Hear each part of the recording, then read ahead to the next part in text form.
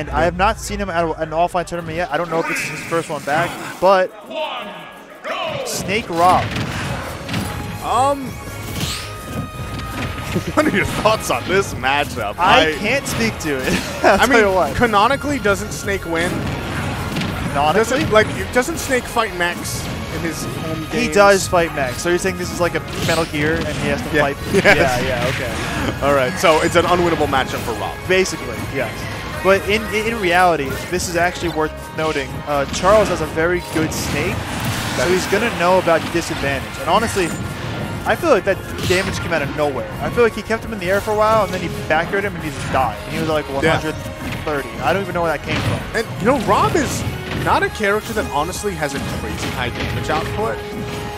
I mean, he just hits you multiple times. He does hit you a lot. He doesn't have, like, you know, each move does, like, 13, 14%. Yeah, his top combos do a lot, but other than that, he's really hitting you with, like, a lot of stray hits for the most part. Yeah. Ooh, getting him with the C4. Yeah, we will also be giving you regular PSA updates on the location of the C4. Right now, it's nowhere. Yeah, it's nowhere. Nowhere. Okay. So there's no chance for it. One of the things that you saw before there was he popped him up, he actually got hit by his own grenade, and then he lasered because he knew he was going to pull another grenade. And Snake got hit by the laser and the grenade, which was like 22 damage, and then he got popped more up. It's like so good for Rob. Yeah. I love that. I love that. Even though it didn't work. Excellent pressure on these shields. I mean, also the sort of thing where he went for that double jump up air, trying to catch a jump, right?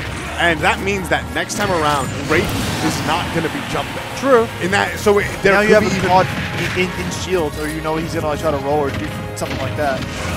Oh, I like that. Yeah. All right, the C4 is on that platform right there. What? Gyro, okay. Man. You know, one of the other things that Charles is doing right now is like when he gets a grab, he's not going for like up throw fair. He's going for like up throw and then like wait in air. Because he's like, pull a grenade, I dare you. I will do so much to you and you won't, you know, I won't get hit by it. Now, okay, something worth noting is that for the most part, Wraith has been getting off the ledge really easily. He has. Except Charles has totally changed up his game plan then. Instead, it's the juggles.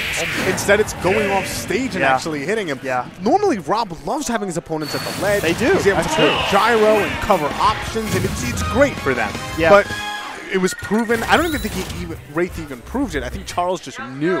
Yes. You know, being a Snake player, knew that if Snake could just get off the ledge in this matchup, so I'm not even going to try to do that. Instead, I'm just going to wait for him to go high, and then juggle him with up airs, just catch his landing with neutral air, and then eventually, I mean, that game was so decisive. It was very decisive. It wasn't close. I wonder what adjustments need to be made. I am blown away we are on it.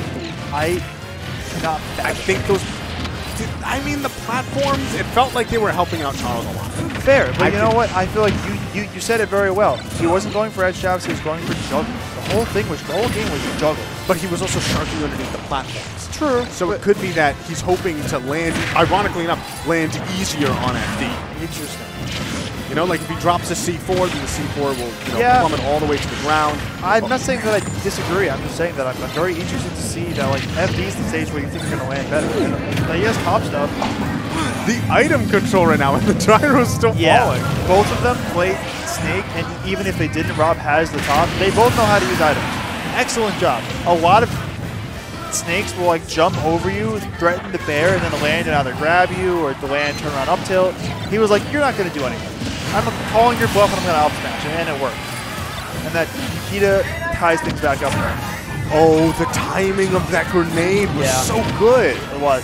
That's like to have the presence of mind to know the exact moment the grenade is going to explode. To have a hitbox while doing that. He knew which part of his combo wasn't true. He was like, I know this nair into fair, into down tilt's true, but the next one's not going to be. But he's going to pull a grenade, and he knew when to stop.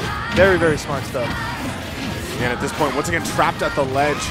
Wraith is trying to land for the millionth time. Yeah. I mean, this game is going better than the last one, but it feels like ever since that first stock, Charles is once again doing exactly what he did last time in order to secure himself a victory.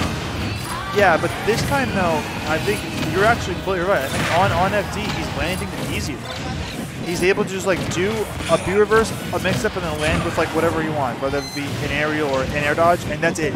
He has to guess right on that one interaction, as opposed to on stage with platforms where he has to guess right twice.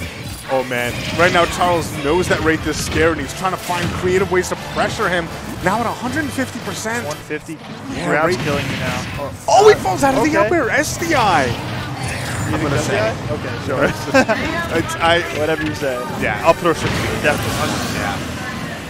And man, once Rob's, well, okay, the thing is that Rob's grab range is really bad. It's terrible. But at the same time, once he has access to a kill throw, it's just so much scarier. Yeah, and Rob also has a lot of really good moves on shield, like his infamous down tilt or the snare. That hit him from so far away.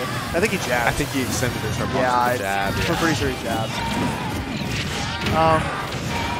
Oh, he's dead. No, it's just dead. Yeah, he's just dead. He did. I think he upbeat. I mean, he could have waited and then upbeat him. I think he lost the jump. I mean, in that situation, excuse me, would he have been able to cancel it with an air dodge and C forward himself before he hit the blast zone? Perhaps.